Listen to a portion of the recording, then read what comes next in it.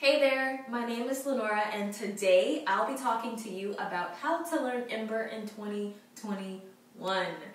This is based on my journey of learning Ember as a designer in 2020 and might I add during a global pandemic. Learning during a global pandemic is so hard. However, without the help of the Ember community, my mentors, and pure willpower, I don't know if I could have gotten through it. Do you want to know more about how I did it? Keep on watching. I'll just pour some tea while I'm at it, you know? So, let's set the scene. So, it is 2018. I, Lenora, just accepted her first Silicon Valley role, right? That's like groundbreaking if you're from any other place outside of Silicon Valley. Just accepted my first Silicon Valley role at Heroku as a senior product designer. Before all of this, I was a 9th grade math teacher teaching Algebra 1 to students in my hometown, Miami, Florida. I guess I just didn't see how that opportunity would have shaped my entire future going forward, but it really did. To go back into time and see, boom, now I'm a senior product designer for a Silicon Valley top-notch company, working for some of the best designers I've ever been around in my life. I'm like, who would have thought? As I started to work and started to get acquainted with the Heroku design system and what Heroku needed feature-wise, I started seeing more opportunities to be able to contribute to our design system via coding. So I wanted to take the leap. I wanted to take the leap because I was very passionate about that gap. And I'm still passionate about it. I'm passionate about filling the gap between design and engineering. I'm passionate about being able to fill the gap between design and engineering communication. I'm, very passionate about making sure that the designers and the engineering team is aligned, they have parity, they talk, they communicate. I'm all about that piece, that gap. And the more I just started to work with the team, I'm like, I think I want to fill that gap. I'm more comfortable in that gap. Please give me that gap. And the opportunity arose, and I took it. Now, the opportunity wasn't presented to me in a, hey, here is a gap title. The opportunity was presented in a way of, here's a software engineering title. Now you have to learn Ember. And I'm like, oh, wait, I didn't ask for all that. But at the same time, I'm like, this is a good challenge. I love challenges. Let's go, right? So my trajectory into learning Ember, yes, it was a little nuanced, but at the same time, I feel like as a total beginner, I jumped into Ember without any knowledge of it, and now I can call myself a learner or a novice or a person who can actually do things using Ember.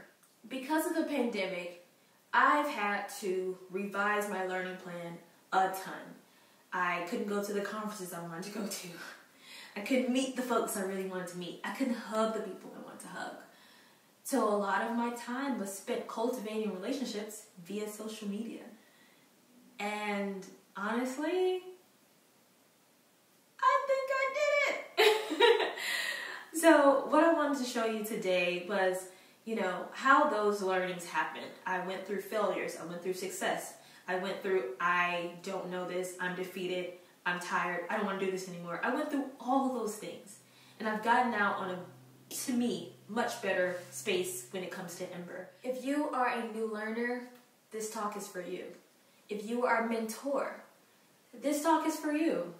If you are someone who believes in the phrase, always be a beginner, this talk is definitely for you. Let's get started. So, I'm going to bring my computer up just so that I can follow along with you all.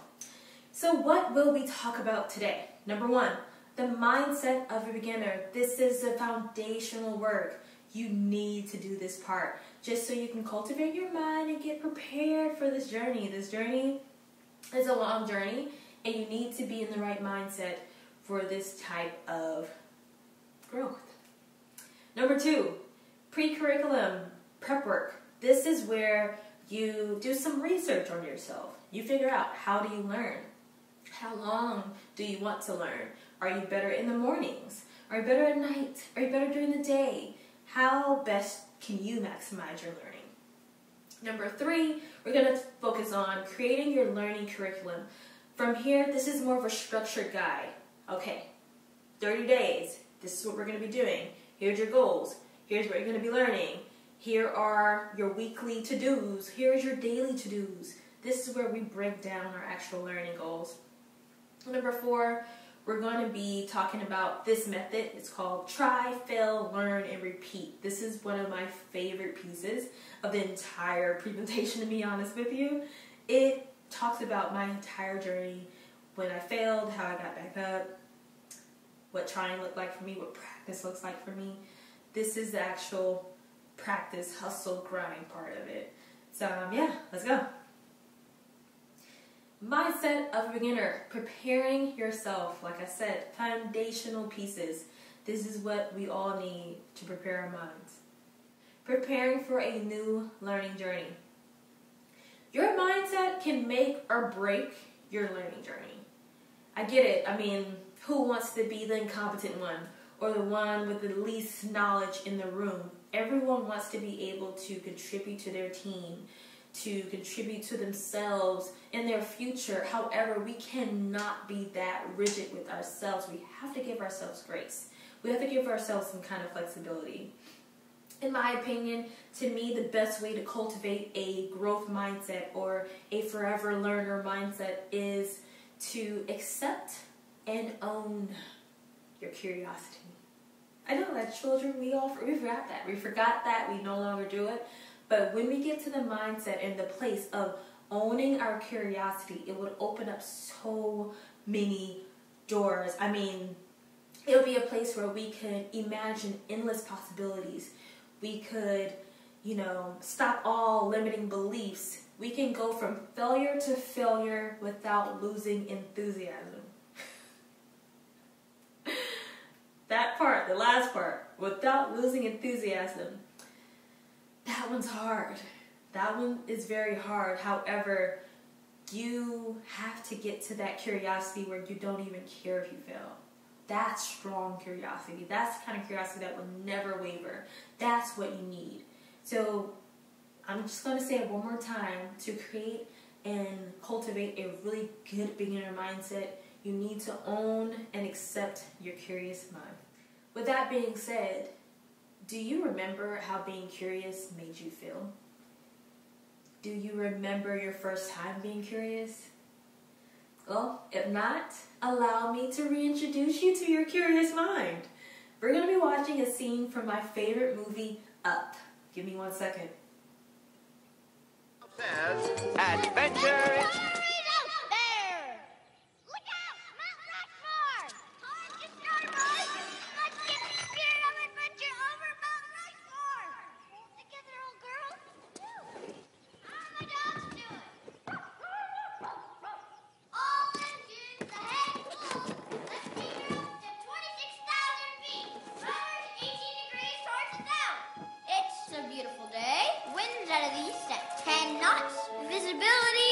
Unlimited. Enter the weather in the logbook! Oh, there's something down there! I will bring it back to our science. Oh, it's a puppy! Ah! No time! A star! Lightning! Hail! What are you doing? Ah! Don't you know this is an exclusive club? Only explorers get in here. Not just any kid off the street with a helmet and a pair of goggles. Do you think you got what it takes? Well, do you? Yeah. All right, you're in. Welcome aboard. Did you notice how curious Carl was? I mean, he was so curious that he risked walking into an abandoned house. Like, whoa. That's how curious you need to be. That's how open to curiosity and open to adventure that you'll need to be when you embark on a new learning journey. Let's put on our jetpacks and move on to our next point, and that is the pre-curriculum stage, the pre-work. How long will this even take? Research says it takes 10,000 hours to learn a new skill. That was quoted in the book The Outliers by Malcolm Gladwell. And he also cited it from a journal article in 1983 by someone named Anders Ericsson. And Anders studied what it took to be the best in a particular field like sports, medicine, music, etc. So he studied these people until he realized, oh, these people take around 10,000 hours to be masters at their craft. So I wanted to do the math. I'm like, okay, let's put this in perspective of a 40-hour work week. So you have 40 hours times 52. That's 52 weeks in a year.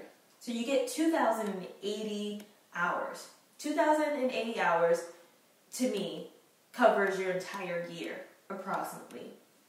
10,000 hours divided by 2,080 hours, that gives you 4.8 years. If that's the case, it takes you about 5 years to become a master at your craft. Now remember I said master. Anders Ericsson debunked what was going on in the Outliers book and let everyone know that is not what I said. What I said was it takes you 10,000 hours to master, not to learn a skill. It does not take you that long to learn a skill.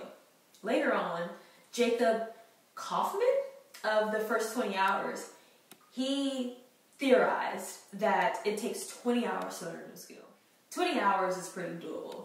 So now that we understand how long it will take, let's move on to our second point, and that is, what's your learning style? When it comes to learning styles, I can never choose one. I'm literally all of them. But it all depends on how familiar I am with the topic. So if it's my first time learning particular skills, or if it's my first time using Ember, then I'm more of a visual learner. I could watch a tutorial and not do it. I could look at pictures and illustrations through the guides, but I will not actually put those things in context. I just want to visualize it, get a sense of it. As time goes on and I become a little bit more familiar with it, I'm more of an auditory learner. At this point, I can turn on an audiobook, I turn on a podcast, I can turn on some kind of like screen reader to listen to a blog post. I can do that because now I can visualize it. I don't need to see it. I can visualize what they're talking about. So number 3, I may know of the subject, but I'm not proficient in it. When it comes to that, I am totally a hands-on learner. I need tutorials. I need to actually put my hands to the actual code. I need to study. I need to pair with other people. I need to rubber duck. I need all that. I need all the hands-on training I can get. And then the last one, if I'm not proficient in it yet, but I can do enough to be dangerous, I think it's time for me to teach. I think you don't know what you don't know until you teach someone else. That means teaching your parents, teaching via social media, learning out loud, which is what I usually do when I want to really learn something, but I also want the accountability piece. I will learn out loud. Hence, I did a few things while I was learning. Every morning at 5 a.m., I would learn out loud via Twitch, and people would watch me learn. So what I'm going to do right now is just show you exactly what I mean by that. I've broken down my resources based on my learning style. So you have your visual. These are all of the tutorials that I watched. They're very small, easy to digest. Then I move on to my auditory learning. These are the podcasts. These are, the weekly newsletters. Then I move on to hands-on learning. Hands-on learning are the actual tutorials. Mike North was probably one of my faves. Gavin Joyce, chef kiss, loved it. Then I moved on to teaching opportunities. Teaching opportunities were me going on Twitch and learning out loud. EmberConf, I'm right here. Beginner's Mind Week at work, where I did a mock pairing session with all of the developers on my team. And a few of the Instagram posts that I created around Ember, just showing, highlighting what I've been learning and some of the tutorials that I've completed. Lastly, I put reading. I don't like reading, but I do like it once I'm familiar with the subject and I'm curious about it. I can read all day then. But I have to train my mind to want it. So reading, I have all the books that I read, like Belit Erdy's book, Rock and Roll with Ember. I have the newsletters. I have Pro Ember Data. That's one of the books that I recently bought so I can understand the data better. But yeah, you get the point. Then I have my social media accounts. I feel like this is one of the underutilized areas. You have to get surrounded and embedded in the community. Without the people that's a part of the community, you won't really know what's going on. So get embedded, join into a community. And then of course I have your open source projects that you contribute to. This is another easy method of learning. So I created this compiled list just so I can always go back and visit it and see what I need and what I can grab from. So let's move on to our next piece, and that is creating your first curriculum. In the spirit of the first 20 hours book, I decided to plan out my first 30 days. 20 hours is usually 1 hour for 2 weeks, but I thought if I expand it, what's 30 days? That won't hurt. So I spanned it for a month, and I planned out my 30-day learning curriculum. I write out my goals. Where do I want to level up? This particular example, I discussed that I wanted to level up in all Ember core concepts. I make a plan. So Monday through Friday, I do tutorials and learning, and that will be at 5 a.m., 1 hour a day, a minimum of 1 hour. If I go over that, that's fine, but a minimum of 1 hour a day is totally fine. And on weekends, I take my breaks. Always make room for breaks. Always give your brain rest. So third, we have proficiency metrics. And with proficiency metrics, I basically wrote down all the topics that I really want to understand. So if anyone ever asks me, hey, Lenora, what's a model? I'll know exactly how to answer them without hesitation. Number 4, preferred learning resource. I picked one learning resource for those 30 days, especially the first 30 days. I do not want to mix my learning. I used Blint Erdy's Rock and Roll with Ember, and that's just where I stuck with. The last thing is weekly study plan. So with my weekly study plan, I would literally write out week 1, do these things. Week 2, read chapters 3 through 6 and do these things. I had a very structured learning.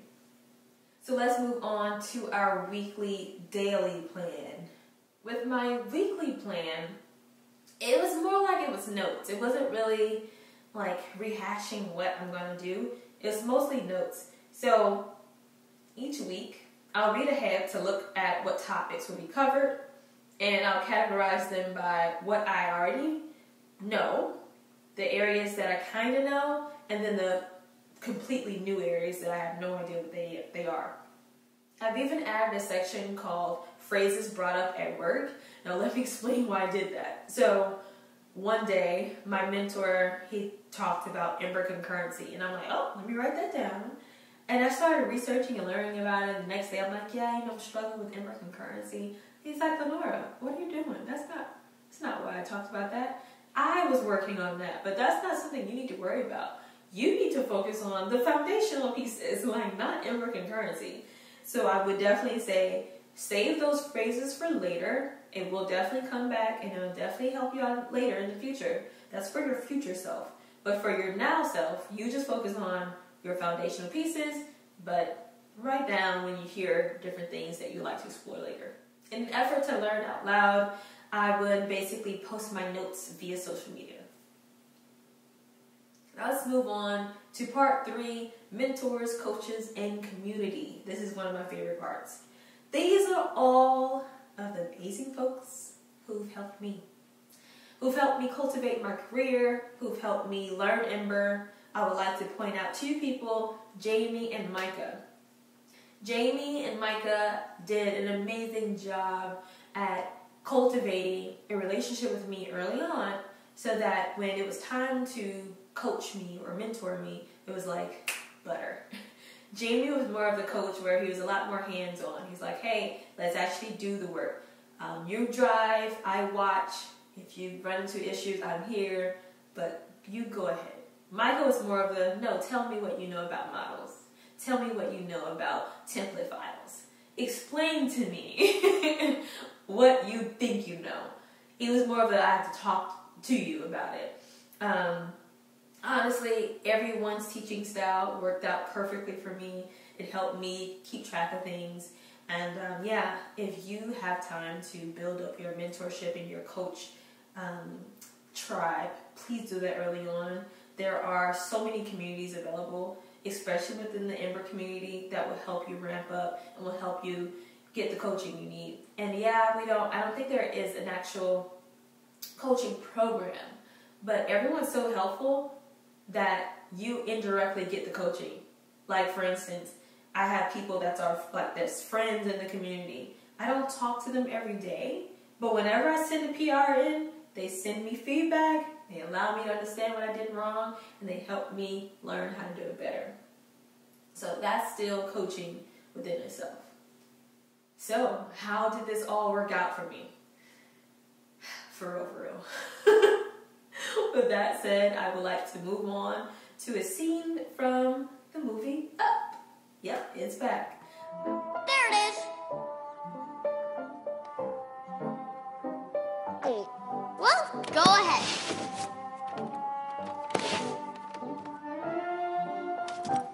Go on.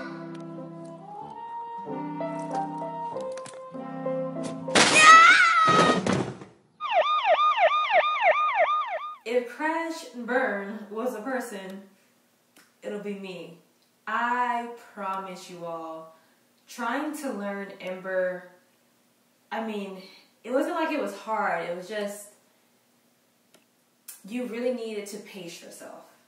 And in my perspective, without a coach or without deliberate practice with someone guiding me saying, yeah, you may not want to do that yet, do this instead. Without a coach, I probably wouldn't have gotten as far as I have gotten. You can plan out your learning, you can structure your day, you can do all of these things, but there's nothing like having deliberate practice via a guided resource and consistency that will really pull you along the path. There's plenty of times where I'm like, all right, cool, I'm gonna practice, I'm gonna do this thing, I'm gonna learn. And I couldn't get through a small little Pomodoro. It's like, come on now, you're talking about you're gonna learn, but you're not even doing your due diligence. So I would tell you all, if you feel like giving up, that is a natural feeling. If you ever feel like giving up, own it. Own it when it comes time to take a break. If it's time for your break, listen to your body. Listen to your body when it tells you to stop. Listen when it tells you to go to the beach. Listen when it tells you, hey, that was nice, you tried. But let's give our brain a rest, because right now we're trying to reconstruct those new neural pathways and you're interrupting. So let us help you. Please rest. Listen to it and take your rest. So I do want to let you all know that when it comes to this journey, you will need to take rest. And sometimes that can last 2 weeks, sometimes that can last a month. Take your breaks. There was a quote that I found on Instagram not too long ago. It said, "Passion lights the way, while discipline paves the road, and hope is the fuel." Not sure who created it. I tried to Google, couldn't find it. I thought I would change it up a bit. I think it should be passion lights the way, while discipline paves the road, and making it personal is the fuel. Now, during those moments that I just talked about where you feel defeated, where you feel like, oh my gosh, this is it, I can't do it anymore, I'm done. That's the time I feel like you need to try that try, fail, learn, repeat method, where you make it personal. Create a personal project. I created my personal project right in the very beginning. So remember those 30 days I talked about? I created my personal project during that time. When I realized the way to create a Ember project, all you need to type is Ember New in the app name. I'm like, all right, cool, Ember New, med reminder. And the reason why I created this was for a special guy in my life. It's my dad. And my dad went through a few things growing up. When he was in his 20s, he basically met up with some police brutality. And he was hit in the head by a baton so hard to split his skin. And if you take a look at the actual skin, you can tell that someone stitched it up really badly. So that means that either he went to jail and they stitched it up any way they wanted to. And I don't know what happened after that. I don't know whether he sat in the jail cell. I don't know. I have no idea. But he survived it. Later on, had me. And now, as a 50-year-old, 60-year-old person, he's having issues with his brain, with remembering, with dementia. There was a time where he would get severe headaches and he would be like, hey, I gotta pull over on the side of the road. And I always questioned it, but I didn't really understand. I was a kid, so I didn't know. But it wasn't until one day in 2006, where he actually passed out. And when he was rushed to the hospital, they found an aneurysm. And if you know anything about aneurysms, aneurysms are extremely deadly. 60% of people survive. Now, 60% is very close to 50%. So that's like half of the amount of people survive this thing. And 66% of the survivors have permanent neurological damage. Well, that's my dad. He has extreme short-term memory. I'll tell him something today and he'd be like, wait, what did you say? The next second. So he can remember things that happened long ago, but he can't remember what happened today. And that creates a problem when it comes to him taking his medication and taking it on time and remembering to take it. So I created a personal project to help this special man of mine remember to take his medication. So basically, it's an Ember app. It has a daily tracker. And right now, he's on track. He has taken his medication alone, by itself, without needing any assistance. And basically, my dad is young. He's not like in his 70s or 80s or 90s. He's young. He's like, I don't want you to keep coming here to like give me my medicine because you think I'm going to overdose. And I'm like, okay, well, would you take this app? Just so you can keep track of it, and so I can also keep track of it without like bugging you or calling you every day. So this app will allow me to peek in on what he's doing, but also allow him to remember if he already took it. So there's dashboards all over the house where he'll be able to see, hey, yes, I did take my medication already. All right, cool, I won't take it again. So this is how it works. I kind of guess I didn't really explain that. So it sends him a text message in the morning. Hey, did you take your epilepsy medication or whatever other medication he has? Did you take it? And if he presses number 1 or if he sends 1 as a response, it'll basically send back to Ember, letting them know, hey, perfect. This person took their medication on time if it was within that time gap. And they'll give us a check mark. If the person did take the medication but it was late, it will put on the right side, taking epilepsy medication, but it was late. Just to let me know what's really going on, and if I really need to talk to the doctor or let them know, hey, he took it, but he still had a seizure later on that day, or he took it and he didn't have a seizure. I want to keep track of those things. So with that police brutality moment, later on he started to occur seizures, severe seizures, and my dad has catatonic seizures, so you don't even know that he's having a seizure. He's just quiet. And you just assume, well, what's wrong with you? And then you realize, oh my God, he's having a seizure. So I wanted to create a app that helps with that. So in my perspective, I feel like if you make something personal and you pull at your heartstrings, you will learn.